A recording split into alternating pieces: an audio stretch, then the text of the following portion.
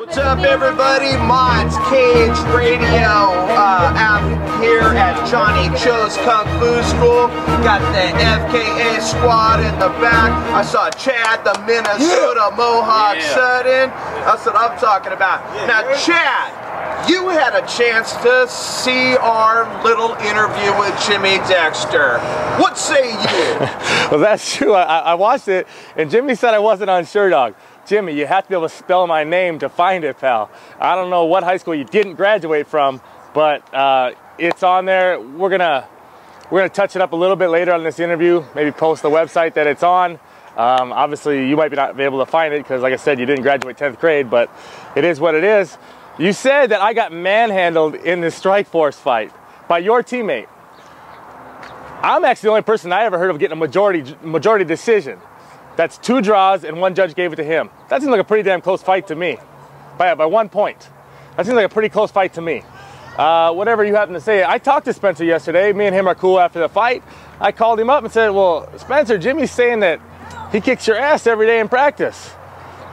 He didn't agree with that, and he was going to show you when you came back into the gym.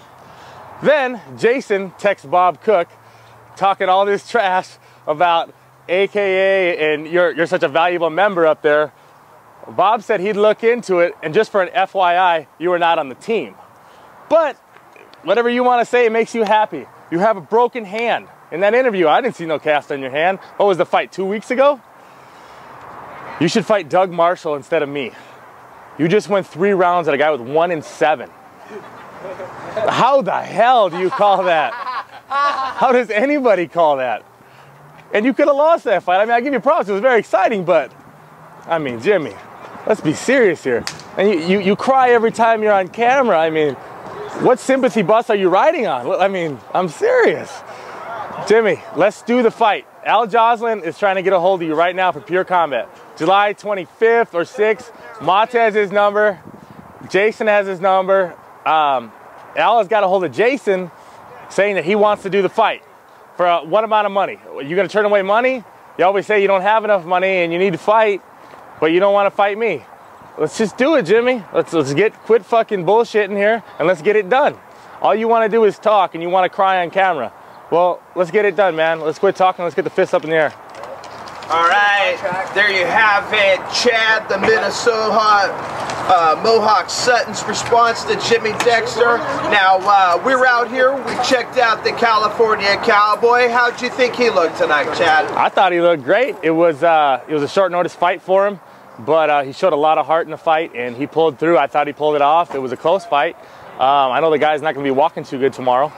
He beat him up with his front leg, so I'm really proud of him. He did great, and give him a little time off. We'll see him back in the gym here soon. Now, obviously, you're a pro fighter. He wants to be a pro fighter. Did you fight any smokers when you were coming up? I did out here, not so much back in Minnesota, just, a lot of pads. Smokers is totally different. It's just stand-up, that's it, and I like having the ground and the arsenal, but it's great experience, and like I said, really proud of Dutch, everybody that fought tonight, man. Just to get in there you're a different kind of person, a lot of people like to watch it and like to state their opinions on it, but for anybody that gets in there, you got to give them respect, because it takes a different kind of individual to get in there in a ring, in a cage, anything, so all props to all those people. All right, there you have it, Chad, the Minnesota Mohawk Sutton. Any last shout-outs or anything you got to say before we let you go, big man? Jimmy, let's get the contract signed. I'll fight you anywhere. I don't care.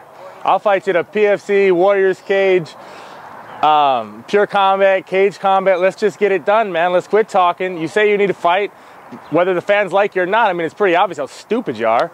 But let's just get it done, man. I mean, seriously. I mean, even after this fight, maybe I'll get a high school diploma forged for you or something. All right, there you have it. Chad, the Minnesota Mohawk Sutton. Jimmy Dexter, you're on notice. I'll try to get a response from Jimmy. Thanks, Chad.